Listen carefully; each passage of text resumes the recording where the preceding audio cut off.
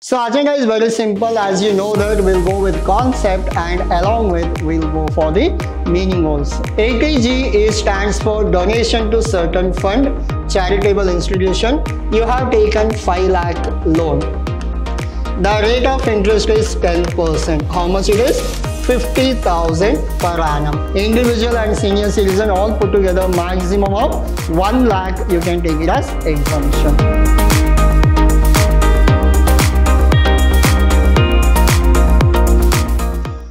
Hello everyone, this is your Aditya here, lecturing Vidhyaashram First Grade College, the Temple of Excellence. And now we are in the session 2 of your topic called tax management. Under tax management, we are discussing deduction under chapter 6A. Almost we're done with half of your deduction topic, and now we are in the second part of your deduction. Up to ATD also we completed, and in today's session we'll continue with your remaining deductions. So agenda is very simple. As you know that we'll go with concept and along with we'll go for the meaning also. We have ATE, ATEE, ATEEA and ATEEB in this. Remember, in this topic, so your ATE is very important. ATE is very important. E for what? Education. E for education. Now, ATE deduction in respect of interest on loan taken for higher education without any upper limit. Now remember, what do you mean by ATE means? ATE it stands for deductions.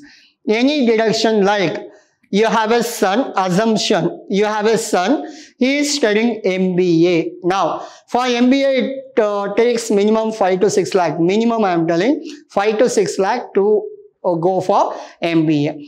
5 to 6 lakh arranging is very difficult. Arranging of 5 to 6 lakh is very difficult. Then what we'll do?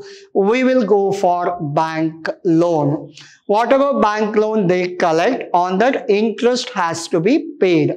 Whatever interest paid on education loan, remember it is exemption under section 80E. So for example, assume that you have taken 5 lakh loan. The rate of interest is 10%. How much it is? 50,000 per annum. 50,000 per annum exemption. Now, whatever 50,000 interest you make, interest you pay, this interest will come under your deduction under section 80E. Hope you are clear. Deduction under section 80E. Now, in respect of interest on loan taken for higher education without any upper limit. Hope you are clear. Yes. Now, ATEE. What is the next one? ATEE. Now, deduction in respect of interest up to rupees 50,000 on loan taken for residential house purpose. So other than your normal deduction, we have ATEE also. Respect of 50,000 loan taken for residential house. Remember, if it is let out as something, then it will be what? Unlimited. So if it is a residential house, your occupied means up to 50,000, the interest part can be taken as exemption. Now, again I'll come back to your ATE. ATE, what happens? Just assume that you have taken loan of 5 lakh. Your MBA is for how many years? It is for 2 years. Your MBA is for 2 years. Now, your MBA is for 2 years now. So, whatever 2 years you're done with your MBA, up to 2 years, what you are supposed to do? On 5 lakh, you are supposed to pay 50,000 in the first year, 50,000 in the second year. These are the interest you're supposed to pay. These are the interest you're supposed to pay. You're done with your interest and everything. Assume that you are done with your interest. After second year, what happens? The bank people will give you permission. Like, I'll give you 6 months from the date of completion of MBA. I'll give you 6 months from the date of completion of MBA. 2020 you have taken loan. on January 2021-22 January. So this is 2 years. After that, you will get another 6 months. Means Feb, March, April, May, June, July.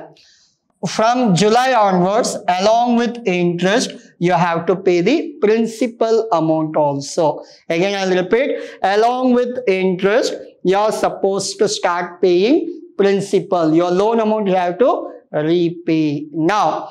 So, up to 2 years they have given permission. Up to 6 months also they have given permission. In case, luckily, as soon as you completed your MBA, you got job next month itself. Now, from the next month itself, you should start paying your principal amount. 6 months are the date of you got your job. Whichever is earlier, you are supposed to start paying principal. Any doubt? No. Now, again we'll come back to this. Your 80E will not talk about your principal amount. The 80E talks about only interest. Whatever interest paid, unlimited, even though you are paying interest of 50 lakh also, you can claim it as exemption. Under section what? 80E. We have 80EE. 80EE for any house taken for residential purpose and you are paying interest on that. Up to 50,000 interest is exemption. Now, 80EA, deduction in respect of interest up to 1.5 lakh on loan taken on certain house property, affordable housing. And 80EA will go for 1.5 lakh. Then 80EB, deduction in respect of interest up to 1.5 lakh, loan taken for purchase of electric vehicle. Normally the two-wheelers will come below 1 lakh only, but if you are taking any four-wheeler, you have deduction up to 1.5 lakh on loan taken for purchase of electric vehicle. Now, the government wants to promote pollution-free city. That's why if you are using electrical vehicle, means they will be happily will give you whatever interest you paid on the loan will be taken as your exemption. Whatever your tax limit is there, from that you can reduce. Hope you are clear. They will not waive off the interest. You have to pay interest, but whatever interest paid, whatever tax you are paying now, in that you can reduce. Hope you are clear. Yes. So this is all about 80E we spoke about. Now, we'll go for 80G. What is the next one? 80G. Now, 80G stands for donation to certain fund, charitable institution, etc. Depending on the nature of the donee, the limit varies from 100 rupees to 100% to 50%. Some donations are there which comes under 100%. Some donations are there which comes under 50%. It varies. Don't go in depth. Why? Because I'll go in depth in your next sem. Why? Because here you don't have any problems. Here you have only theory part. If they ask you to explain 80G, you are supposed to explain 80G. In depth, there is no use. I'll go for one more session in the next your semester. In that, I'll go for your donation calculation also. Now, donation with 50%. These are the 4 donations. If you make up to 50%, you can claim it as exemption. Now, any Jawaharlal Nehru, Prime Minister, Indira Gandhi, Rajiv Gandhi. These 4 comes under your deduction without any qualifying limit. Hope you are clear. Jawaharlal Nehru, Prime Minister, Indira Gandhi and Rajiv Gandhi. These 4 comes under your donation with 50% deduction. Hope you are clear. Now, so remember, other than these 4, 90%, everything comes under 100% deduction. Next, 80U, deduction in case of person with disability. Depends on type of extent. Maximum deduction is how much? 1,25,000. So, yourself, if you are disabled one, whatever income you get up to 1,25,000, whatever you have spent on that will be taken as deduction. What is the limit? 1.25 lakh. And 80 RRB we have. 80 RRB means, remember, your royalty patent. Remember this. R for what? R for not rabbit, R for royalty. Now, 80 deduction, it is not 80D, it is 80 deduction under RRB. For any income by way of royalty for patent registered on or after April 2003 under the Patent Act 1970 shall be available for up to 3 lakh are the income received, whichever is less. Actual income received are up to 3 lakh, you can go for deduction. Now, assume that you got 2 lakh. You cannot go for 3 lakh, you have to go for 2 lakh only. You got 4 lakh, you cannot go for 4 lakh. Maximum limit is what? 3 lakh. 80 RRB deduction is how much? 3 lakh. Or actual received, whichever is less. Now, individual patentee and Indian resident, the taxpayer must furnish the certificate in prescribed form duly signed by the prescribed authority. See, simply you cannot take deduction. For that, you have to fulfill some basic necessities. What is that? You have to go with the certificate in prescribed form with the signature of the prescribed authority. That is 80 RRB. Now we done with all the deduction. It is just a revision or recap. Before that, please take screenshot of what we did. The first one we completed 80E, 80EE, 80EA, 80EB. And the next one 80G. And the next one 80U. And the next one 80 RRB. Now, so we'll go for revision part now.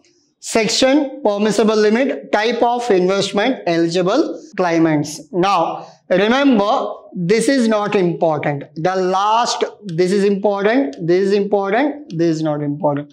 See, this is important, but in your syllabus, it is not important. Why? Because in your syllabus, everything we have to learn about individual.